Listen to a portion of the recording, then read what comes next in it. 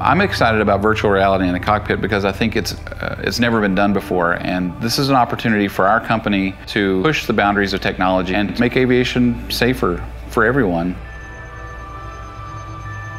When John and I first talked about doing virtual reality inside a cockpit while flying an airplane, I was skeptical.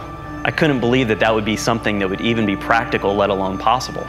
And as he described the technology and what the possibilities were, it was like a light bulb went on, and we were both unbelievably excited about the opportunity.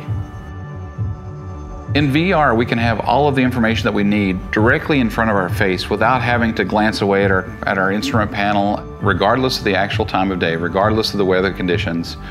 That allows him to see outside this virtual cockpit window and see the runways and see the airports and see the traffic. Imagine being able to put on a headset and look out and see a beautiful sunny day with airport indicators that shows you exactly where you are.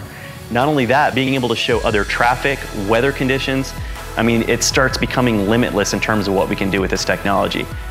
So I said to John Paul, what if we create this virtual reality environment that is absolutely perfect flying conditions? Getting pitch, heading, and direction information right there in front of you like a heads-up display is incredibly valuable to a pilot.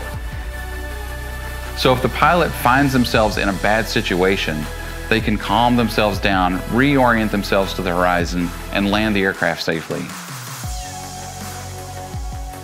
The idea of being able to see crystal clear where your airport is that you're planning on flying to, or traffic that could be 5 or 10 miles away. As any pilot knows, spotting traffic in daylight, perfect conditions is difficult, let alone trying to do it when the visibility is 0. All of these things we believe are incredibly important to provide increased situational awareness to pilots. Both John and I have been pilots since we were kids. It's a lifelong passion of ours, and it just made sense to combine two of our favorite things: technology, virtual and augmented reality, into our aviation backgrounds.